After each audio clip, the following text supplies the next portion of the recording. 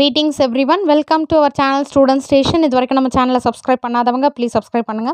இந்த வீடியோவில் 8th Standard Science Unit 19 Movement in Animals இந்த லெசனோட book back exercise already upload பண்ணியிருக்கேன். அதோட லிங்க் டிஸ்கிரிப்ஷன் பாக்ஸில் தரேன். இது வந்து நீங்கள் புக்கில் மார்க் பண்ணது கேட்டிருந்தீங்க. So unit 19ஓட book back exercise பார்க்கலாம். 1 மார்க்லாம் அதில் ரெஃபர் பண்ணிக்கோங்க. Roman number 4, answer very briefly, page number 230. First one, what is skeleton? Skeleton na enna? Adukana answer page number 224 la irukku parunga. 224 la skeleton system na heading irukku illaya? Adula the first line la the skeleton system provides the hard structure or framework to the human body which supports and protects the body.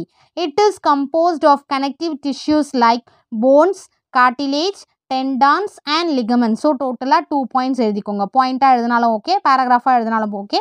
Roman number 4th first ஒனுக்கான answer the skeleton systemல இருந்து ligaments வரைக்கும். Then second question, what is cranium? Cranium na என்ன? Page number 225. 225ல skull அந்த ஹெட்டிங்க்கு கீழே இருக்கு பாருங்க.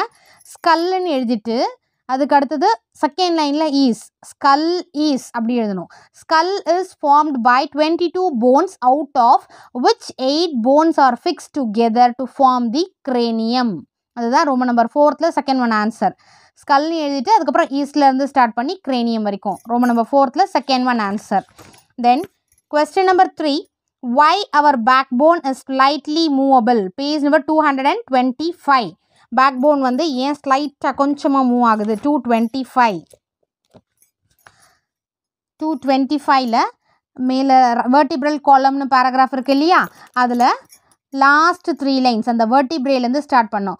vertebrae are joined by gliding points which allow the body to be bent back, front or sidewards.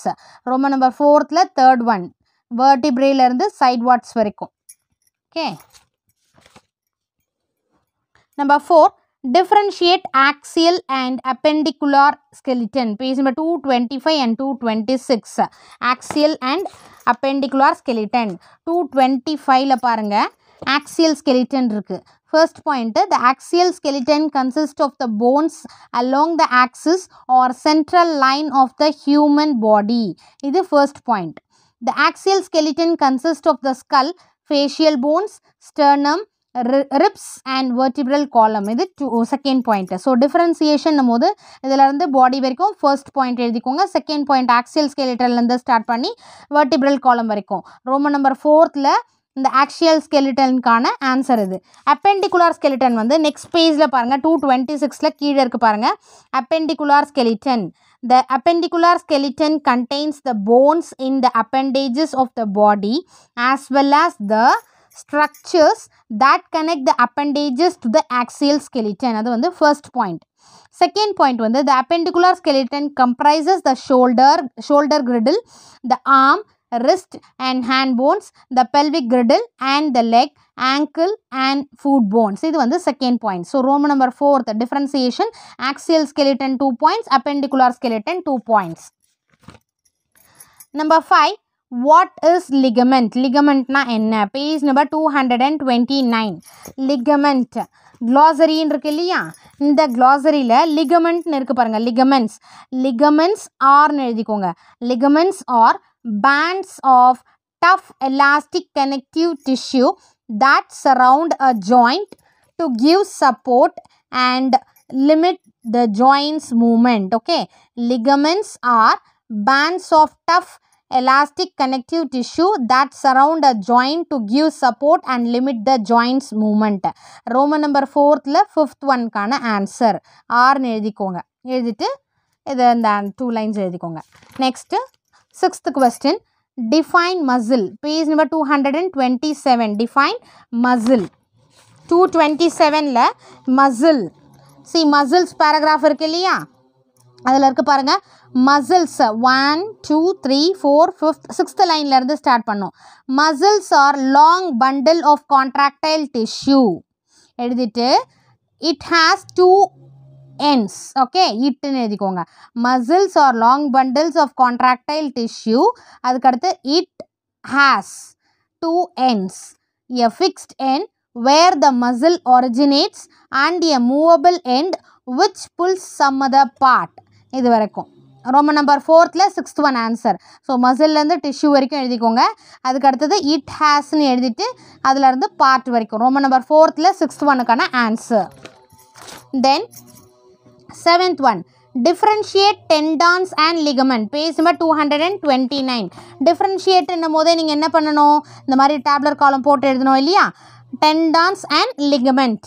So first ligaments இந்த side எழுதிக்கோங்க, ligaments, then tendons. okay, ligaments எழுதிட்டு ligaments or already 5th question நம்ம படிச்சிருக்கோம்ல, அதை அப்படியே எழுதிக்கோங்க. ligaments are bands of tough elastic connective tissue that surround a joint to give support and limit the joint's movement. இது ligament side எழுதிக்கணும். tendon is tough band of fibrous connective tissue that usually connects muscle to bone and is capable of withstanding tension. ஓகேங்களா? So tendon side வந்து இந்த point எழுதிக்கோங்க, ligament side வந்து இந்த point எழுதிக்கோங்க. This is the differentiate between ligaments and then tendon. Page number 229ல Roman number 4th ல 7th one ஓட answer. Then Roman number 5, answer briefly. First one, differentiate between the following. You know that differentiate between the following என்னும் போதே tabular column நம்ம போட்டுடணும். First one, movement இந்த பக்கம், locomotion இந்த பக்கம். movement and locomotion. Page number 219. movement and locomotion 219ல இருக்கு பார்க்கலாம். 219ல பாருங்க, அவங்களே கொடுத்துருக்காங்க பார்த்தீங்களா tabular column. locomotion movement. locomotion is the movement of an organism from one place to another. ஒரு இடத்துல இருந்து இன்னொரு இடத்துக்கு மூவ்மெண்ட் இருக்குதா locomotion சொல்லுவோம். movement is the act of changing the place or position by one or more parts of the body. ஒரு பிளேஸை change பண்ணுறதோ இல்லை அந்த பொசிஷனை சேஞ்ச் பண்ணுறதோ or one or more parts of the body, இதுதான் movement. It is always voluntary. It can either be voluntary or involuntary. இது movable, voluntary. அதாவது நம்ம பண்ணலாம் இல்லை விட்டுடலாம். இது வந்து வாலண்டரியாகவும் இருக்குது, இன்வாலண்டரியும் இருக்குது. locomotion takes place at the organism level. A movement takes place at the biological level. இது organism level, movementன்றது biological level. locomotion doesn't necessarily require energy. movement requires energy. locomotionக்கு அதாவது எனர்ஜி கண்டிப்பாக நெசசரின்னு சொல்ல முடியாது, பட் மூமெண்ட்க்கு கண்டிப்பாக எனர்ஜி தேவைப்படுது. ஸோ இது வந்து இந்த tabular column Roman number 5th first one answer brieflyயோட first oneக்கான answer. Roman number 5ல first oneல A. first oneல A ஓட answer. Roman number 5th first oneக்கு A ஓட answer. Then B, endoskeleton and exoskeleton. Page number 224. endoskeleton and exoskeleton. So இதுக்கு நம்ம point மாதிரி நம்ம போட்டு எழுதணும். endoskeleton and exoskeleton 224ல இருக்கு பாருங்க. See, first exoskeleton இருக்கா, it is the skeleton that is found on the exterior layer of the body. So இது என்ன வந்து exoskeletonன்றது மேலே வெளிப்புறமாக தெரியறது தான் வந்து exoskeleton. அடுத்து செகண்ட் பாயிண்ட் வந்து it originates from embryonic ectoderm or mesoderm. itன்னு எழுதிக்கோங்க. it originates from embryonic ectoderm or mesoderm. Second point. Third point வந்து எக்ஸாம்பிள்னு எழுதிட்டு scales in the fishes, then birds, feather of birds. okay, scales in the fishes, feather of birds. இது example. exoskeleton இப்போ வெளிப்புறமாக இருக்கு இல்லையா அந்த scale, ஃபிஷஸோட scales, feather of the birds இதெல்லாம். So first point, second point, third வந்து example. அடுத்து எண்டோஸ்கெலிட்டன்னா it is the skeleton that is found inside the human body. அது ஃபர்ஸ்ட் பாயிண்ட். செகண்ட் பாயிண்ட் வந்து it originates from the mesoderm. Third point example human beings. ஓகேங்களா? இதுதான் exoskeleton and எண்டோஸ்கெலிட்டனோட differentiation. Roman number 5th ஃபர்ஸ்டில் பியோட answer. Then C, pectoral and pelvic girdle. Page number 226. pectoral and pelvic girdle 226ல பாருங்க.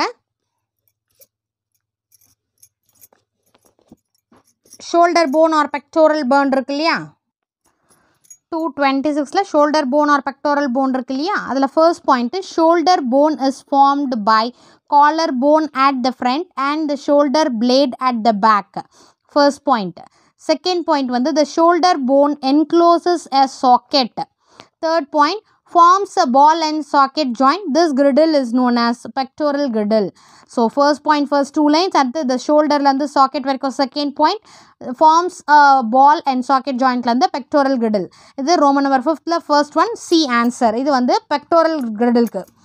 Pelvic girdle ku vandu pelvic bone second third line la irukku paranga. Pelvic girdle is formed by 5 fused vertebrae at the back and form a cavity. அது வரைக்கும் எழுதிக்கோங்க. Cavity in the center. First point அது.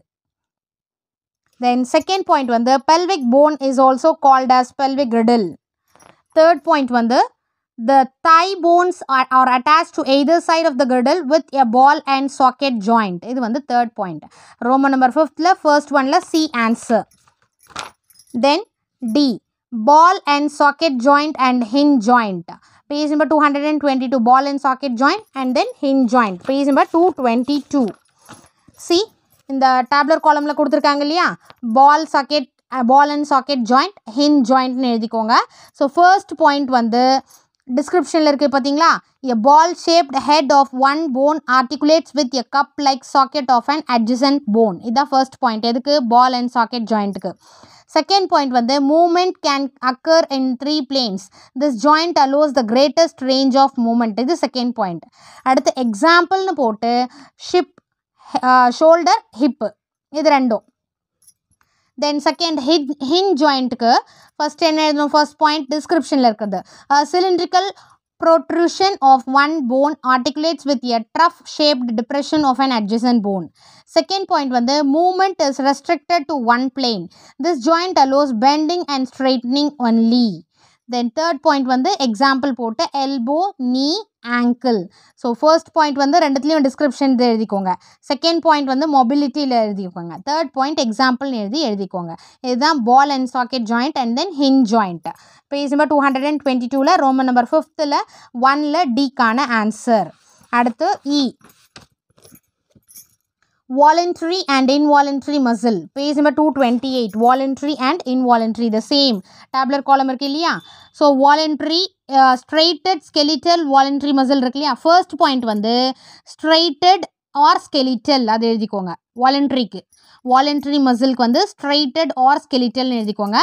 Second point வந்து attached to bones found in arms, legs, neck. Third point எழுதிட்டு multinucleate unbranched voluntary.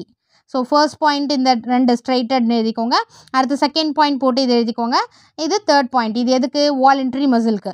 அடுத்து involuntary muscle அந்த side அந்த columnல non-straighted or smooth அது எழுதிக்கோங்க. Attached to soft parts of the body like blood vessels, iris, bronchi and the skin. Then third point வந்து single central nucleus involuntary. இது வந்து involuntary muscle.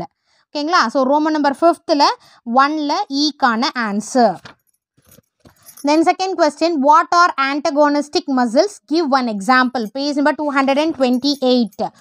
Antagonistic muscle. Page number 228 ல இந்த antagonistic pairs of muscles னு இருக்கு இல்லையா, அந்த paragraphல இருக்கு பாருங்க. Muscles often work in pairs which work against each other. These are called antagonistic pairs. The muscles in the upper arm control the bending and straightening of the arm. The two muscles, the biceps and triceps, are working against each other. When the biceps contracts, the lower arm is raised and the arm bends. In this position, the triceps muscle is relaxed. To straighten the arm, the reverse happens. இதுதான் Roman number 5th ல second ஒன்னுக்கான answer. மசில்ஸ்லேருந்து start பண்ணி the reverse happens வரைக்கும் முடிக்கணும். இதில் example வேறு கேட்டிருந்தாங்க இல்லைங்களா, எக்ஸாம்பிள்னு எழுதிட்டு biceps and triceps. ஓகேவா? ஸோ எக்ஸாம்பிள்னு எழுதிட்டு ஆன்சர் வந்து biceps and triceps. So you have to right this paragraph. மசில்ஸ்லேருந்து reverse happens வரைக்கும் நீங்கள் பாயிண்ட்ஸாக எழுதினாலும் ஓகே, இல்லை பேராகிராஃபாக எழுதிட்டு லாஸ்ட்டாக example biceps and triceps. Roman number 5th ல second ஒன்னுக்கான answer. Then third one, how is the skeleton of a bird well suited for flying? Page number 220. 220 ல the right side left side ல birds topic இருக்கு இல்லையா heading அதுக்கு கீழ இருக்கு பாருங்க second லைன்ல இருந்து ஸ்டார்ட் பண்ணோம் a bird has streamlined body its bones are light and strong அது வரைக்கும் எழுதிக்கோங்க அதுக்கு அடுத்தது the breastல இருந்து ஸ்டார்ட் பண்ணிக்கோங்க the breast bones are modified to hold massive flight muscles which help in moving wings up and down birds have special flight muscles and the forelimbs are modified as wings Roman number 5th ல third one க்கான answer the bird ல இருந்து strong வரைக்கும் எழுதிக்கோங்க the breastbone ல இருந்து start பண்ணி wings ஓட கம்ப்ளீட் பண்ணிக்கோங்க Roman number 5th ல third one க்கான answer then question number 4 what are the functions of skeleton in human body page number 224 functions of skeleton கொடுத்திருக்காங்க இல்லையா அந்த ஹெட்டிங்ல சோ அதுல இருக்கு பாருங்க the skeleton system serves 5 important functions so இந்த பாயிண்ட்ஸ்ல இருந்து ஸ்டார்ட் பண்ணிக்கோங்க first point